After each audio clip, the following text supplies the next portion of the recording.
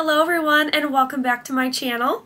Today I have a very exciting Gucci unboxing. This is a rare bag. I have never seen this in person and I'm so excited to have found it. I did find it on The RealReal and it's supposed to come brand new in the box with the dust bag and everything, so I'm hoping this is a very luxurious unboxing. I'm going to do it on real time, but if you're new here, welcome. My name is Alyssa and I have a blog called The Gal's Guide, and I come on here and I review my luxury and contemporary handbags.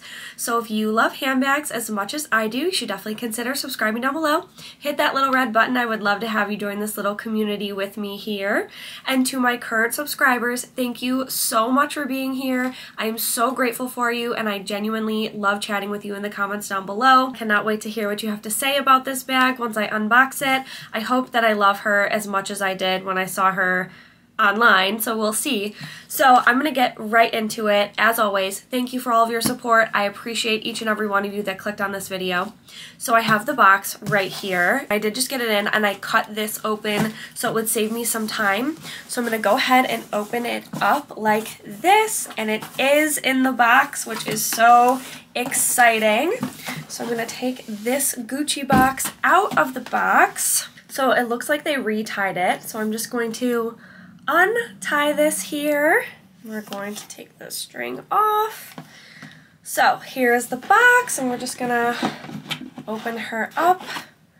Wow, and they even rewrapped it in the tissue paper. So let me get that untaped. And it came with the card. So this is definitely the original beautiful packaging that Gucci has been giving. So this is the dust bag. So I'm just going to unbag her. Oh my goodness. Oh my gosh. This is the crossbody strap popping out here. Oh my gosh. Look at this. Look at this. Like, this is a piece of art. Like, my God, is it beautiful. It is even more beautiful than I could have anticipated from the pictures. Oh my gosh. So this is the Gucci Mini Ophidia GG bag, and I love this pattern. This whole pattern is stunning. So it is the Ophidia print, if you can see, this beautiful cream and beige Ophidia with the original green and red like stripe, and then it has this gorgeous detailing of florals. I love the colors. I love the blue and the pink and the green all mixed together. It just almost looks like a really, honestly, it looks like a piece of art in my humble opinion. I think that the fact that the strap like continues this gorgeous like embroidering is so fun. And I have seen this bag in a bunch of different colorways. So I have wanted this particular bag in this size in the dark denim with that like cream GG print, and it sold out online. I have found it on some pre-loved websites, but I just never grabbed it. Like, I just kind of went, there's something about it that I'm just not sure if I'm going to wear it all the time. I do love a denim bag, but it is like a black denim, and I just don't know if it will match with everything. Who's to say? I've seen this in a like maroon burgundy Ophidia, and that one has the red and navy stripe. This one is something I have never seen. I remember seeing it when it launched on the Gucci website and just thinking it was so beautiful, but I don't think it was available for purchase. And then I saw this come up on The RealReal at an amazing price, brand new in the box, and I just had to get it. So let's unpack her. So we've got this zipper pouch here. It's a pretty smooth zipper. Let's see. Okay, so you could probably get like a card or a few cards in here if you wanted to. It's like not super tiny, and that's a really nice zipper. And then the interior, let's investigate. Wow, it is in pristine condition. The interior is perfectly clean, and I love that the back pocket, that card slot holder, are that floral print. Oh my goodness. This is so exciting. So it also has the classic like key ring to hold your keys in here.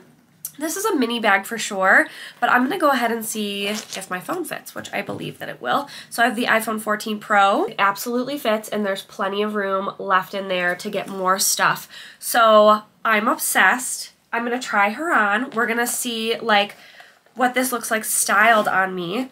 And I do see that there are a bunch of adjustments. I currently have it on the shortest, and we're gonna see where this lays on me. And this is obviously like a canvas strap, so everything on the bag is canvas. It's definitely very lightweight, very comfortable.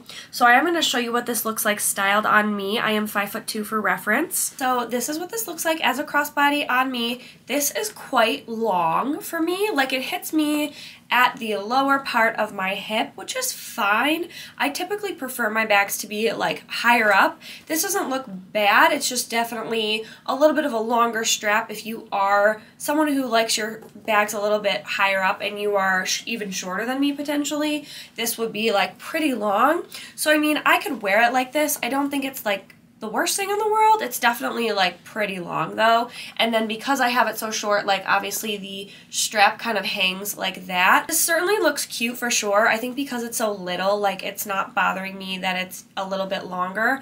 Like I think if it was really big and bulky and like too long and kind of like, you know, hitting me where I don't want it to hit me, then I think I would have a little bit more of an issue with it. And then as a shoulder bag, it is pretty long. Like it is all the way to my thigh down here, like at the lowest part of my hip completely. I don't think that I will wear it like this. I will definitely more predominantly wear this crossbody. So first impression, I would say I do wish that the crossbody strap was removable.